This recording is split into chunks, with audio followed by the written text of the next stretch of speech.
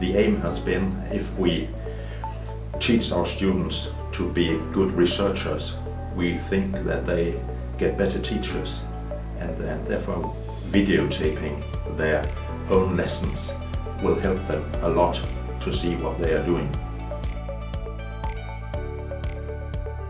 One of the primary areas where our students use Iris Connect is when they do their teaching placement. Until we started using Iris Connect, students came back to us telling us, well, I wasn't challenged by anything.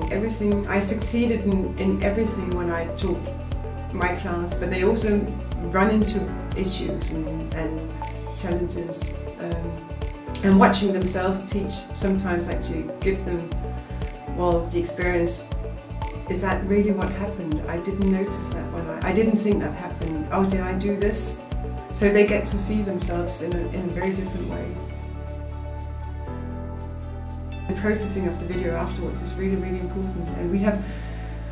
And our students have plenty of time to do it, and they can look at a lesson and they can approach it from different perspectives, and they can, the tools in Iris Connect can help them get deep into what they did and find out, okay, how can I improve my practice?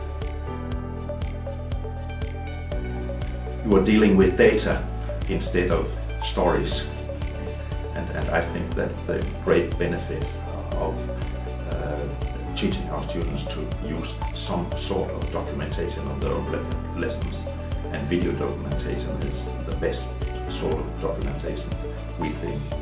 I think Iris Connect is really powerful, and I think this is why we started the project in the first place.